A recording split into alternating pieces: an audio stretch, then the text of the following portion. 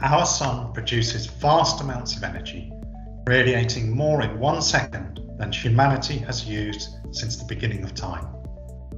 Much of the Sun's energy falling on the Earth interacts with the atmosphere, directly or indirectly, to create the dynamic system that we call our climate. Climate measurement enables us to assess its status, monitor how it is changing, understand how it has changed in the past, and make predictions about how it could change in the future.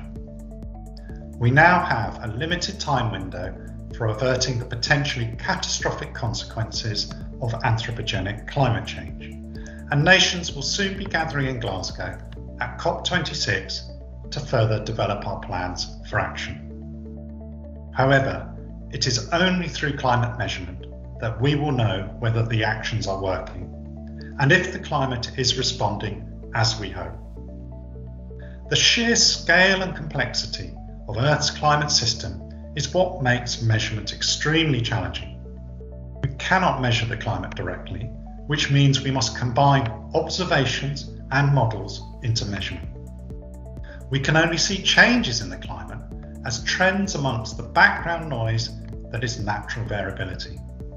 And finally, tipping points within the natural Earth system, such as the melting of ice sheets, can radically change the trajectory of the climate, demanding new types of climate action.